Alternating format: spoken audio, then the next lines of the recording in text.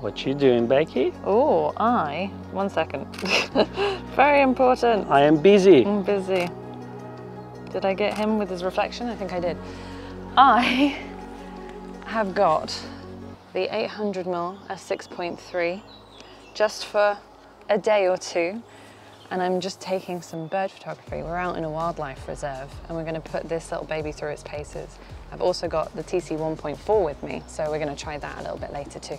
And I also have a Z9. You also have a Z9, which, as you can see, I'm not using.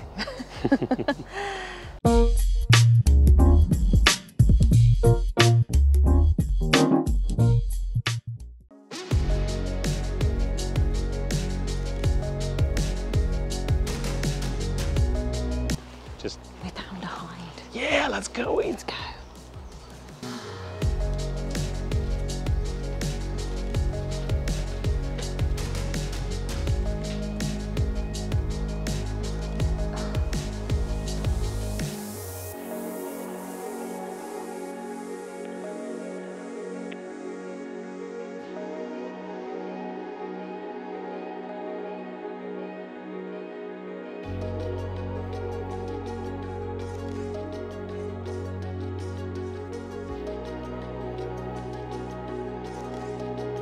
I'm going to shoot about f8 just to be on the safe side, because I actually, you know, the birds are so far away, it's quite difficult to tell if they're in focus or not. And by the time you've chimped the screen to see if you're in focus, they've moved. so I've gone from 6.3 to f8.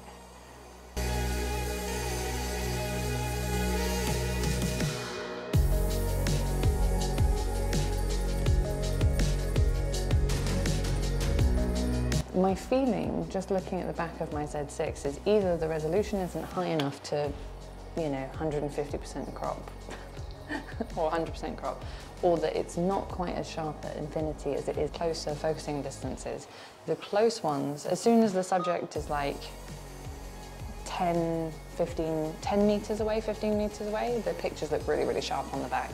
But that's all on the back screen. I mean, the pictures at home will tell the tale, really. And thank God I've got a Z9 with 45 megapixel sensor. Exactly, that's what we need next really. But I just want to get these, so this is the perfect time to get the 1.4 converter out and see if that will help me.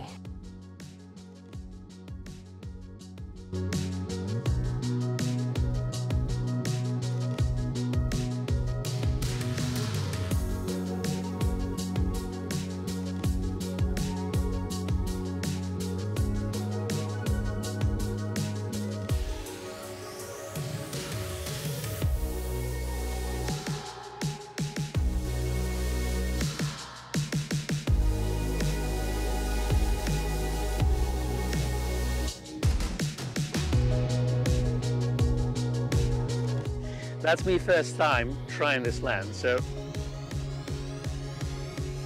that's not bad.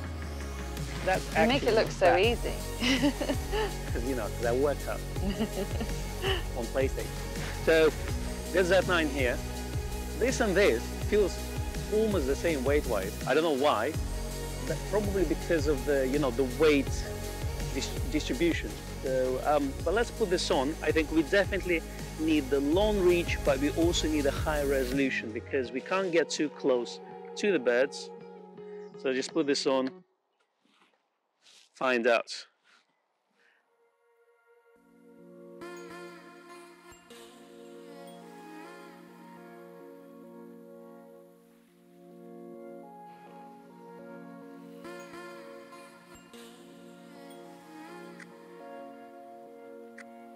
Okay, that's good. Okay, so shutter speed priority, thousands of a second. So we are looking at ballpark 500 ISO. That's good. Got continuous focusing, animal recognition. That's all good. And why won't we use the full autofocus area? Let's see if it can handle it. Okay, let's have a look. Got that bird over there. Oh, Becky. Trust me. Am I missing the golden shots right now? You're missing a good camera. You're trying to convince me that I need a Z9. Everyone needs a Z9. You know, I'm going to try it later. I'm going to put that lens on the Z9 and I'm going to see if I can get the shots that I want. Are we going to film you going straight to the bank?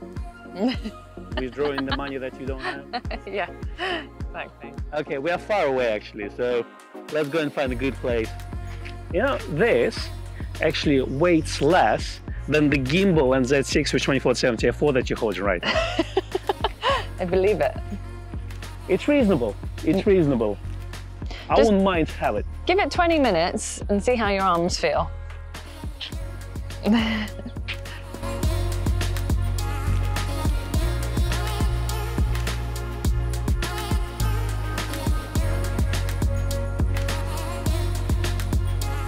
So those function buttons, they're assigned to autofocus. So actually it works as a F1 button, which is pretty good actually. Your hand sort of ends up resting there automatically. Yeah, but then you have autofocus activated at all times. Yeah. Which is not bad. Yeah, I'm feeling my hand now. What did you say? Nothing. I'm feeling my hand. Yeah. Look at that view. Just quote, these are not hostages. Constantine. I'm going to put it on a t-shirt. Yeah.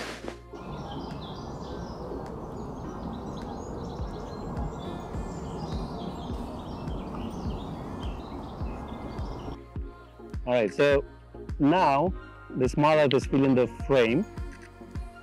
So that's with 1.4 teleconverter. So, and that's what? Probably about 7-8 meters away from me? A little bit more, I think, but yeah, tiny bit. Yeah, about 8 or 9 meters. And he's completely filled the frame. Yeah.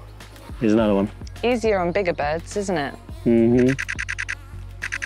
Is the Z9 tracking him? Mm-hmm. That's why you need 20 frames per second. Yeah. I think you should be able to get it in 10, hopefully.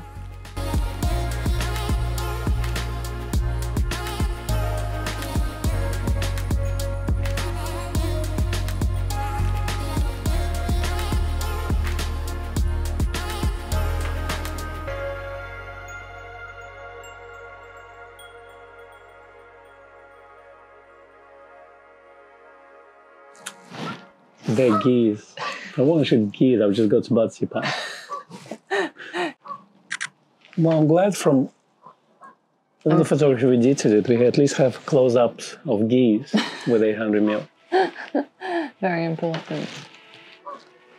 I think we need to go to a different country if we want different birds.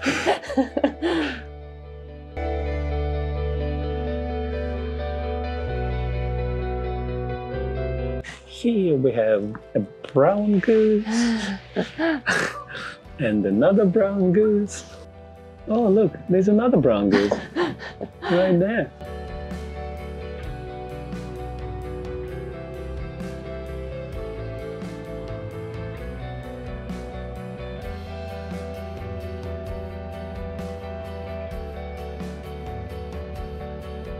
A couple of points that I would like to make after using it. Yes, my wrist feels it after about 20 minutes of carrying it around. That was with the Z6 as well. It's definitely much better balanced on the Z9 than on the Z6. Obviously with the Z6 you have to support it from the lens entirely. Yeah. In terms of focusing, once I put the teleconverter on, the focusing did struggle a little bit, and I'm really splitting hairs, but occasionally it would just throw the focus completely out of range, which I found slightly frustrating. And then I'd have to bring it back into range. It would just, you know, it would go completely out of focus for me. But having the buttons here is really helpful. First, I was hitting them accidentally because that's where my hand was resting. And then once I realized that I could use those. Yeah, you learned to live with them? I learned to live with them. I've learned to love them, in fact. When Nikon talks about hand-holdable, it really is for short periods of time. It's still a chunky lens at 2.3 kilos. I wouldn't hold it for holiday shooting handheld. It's just impossible, really. So unless, of course, unless you're a bodybuilder, a gym guru or something, you know. But get a tripod. It's definitely lighter than something like 400 or 600 2.8 primes. for sure.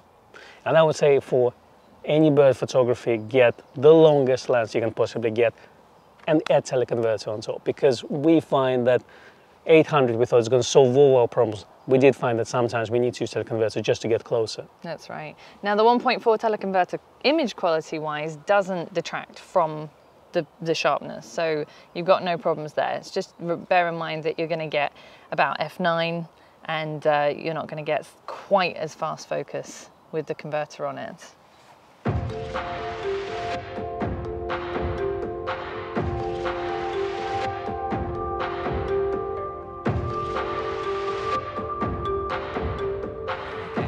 So let's see what we've got. I'm gonna get my macro lens out now. More. Huh.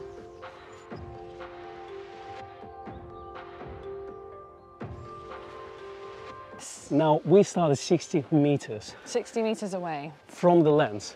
What we do now is we're testing the lens for the video. See what the rendering is like, the focusing speed. I mean, we're not working that fast, but also what is the closest focusing range.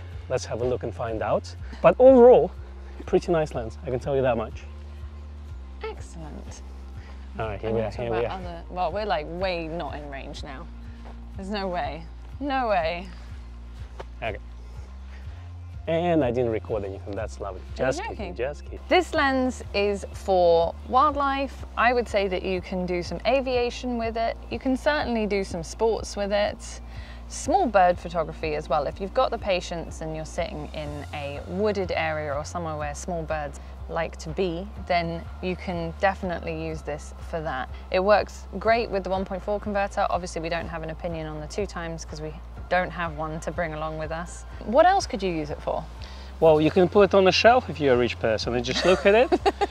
But I can see it could be used for sports as well, especially for outdoor sports where you are quite far away from the action. So not football really, but maybe a cricket or something like this. So, you know, I assume that something like Blood Moon would work really well. Oh, Astro, yeah. Exactly. Paired with high resolution sensor or teleconverter, you can get even extra reach either via optical solution or via crop. So the options are there.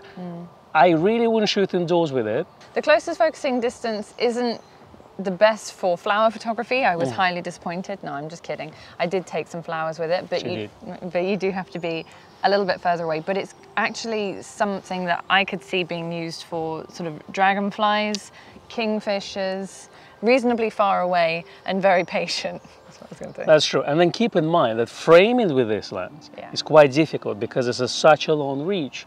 So if you see a bird taking off, you can't just quickly switch and start to shoot that. You almost need to see it with your face first, with your eyes first, where you need to point the lens, and then put the lens on. And with a camera like Z9, you still will have time to capture that. Yeah. I wanted to put it on a Z6 because not everybody is going to use it with a Z9, and I wanted to see what the performance would be like. Certainly with a higher resolution sensor, you get more cropping power. The autofocus and frame rate on the Z6 is not as fast, but it's perfectly usable for a lot of photography. You just need to take a few more shots than you would normally need to take with a camera like this, because you might not get it in the first couple. I think cropping is actually a very interesting thing. So if you're thinking of upgrading your camera, let's say from Z6 to Z7 or Mark II to Z7 Mark II, cropping is the main advantage for this type of photography. Yeah. Birds far away, where you don't have enough reach, even let's say with 800mm teleconverter, 45 megapixel sensor will allow you to crop a little bit more than 24 megapixels. I hope you enjoyed watching this video as much we enjoyed recording it. If you did find it useful, do hit the like and subscribe button, as well as super thanks if it's super useful to you. We actually were loaned this lens by one of our very lovely customers, so we'd like to thank them, although they'd like to remain anonymous, for the loan of this lens. If you'd like to see us test out any other equipment, if you need reviews, let us know, drop us a comment below, and thanks as always for watching.